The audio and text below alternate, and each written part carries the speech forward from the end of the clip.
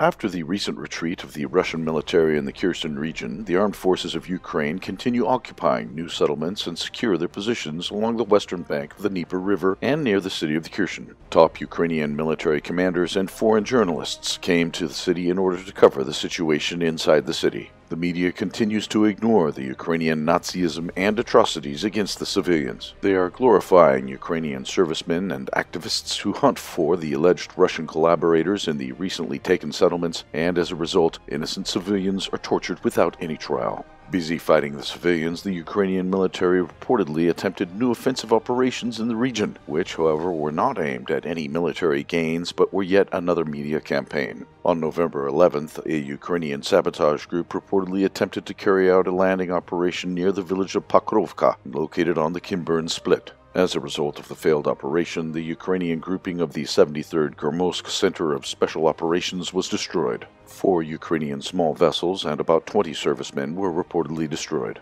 The reports of the military operations on the Spit are yet to be officially confirmed. The Spit is located in front of the Ukrainian port of Alkachov and remains under Russian control. It is very thin, and neither of the warring sides can deploy heavy military equipment in the area. So far, the Russian and Ukrainian militaries are strengthening their military positions on the banks of the Dnieper River and continue heavy artillery duels. In the Ugledar region, Russian forces managed to take control of the city of Pavlovka, located on the southern outskirts of the city, and as a result cut off the road located in the area. Ukrainian units launched counterattacks near Pavlovka and Nikolskoye in an attempt to stop the advancing Russian units. So far, all Ukrainian attacks have been repelled. The situation on the Donbass front lines has not changed in recent days. After Russian-led forces took control of the village of Alpaytna, they continue the mop-up operation to the west of the settlement. A Russian assault continues in Vidanoye and Pervomiska in order to continue to surround the Ukrainian grouping in Avdiivka.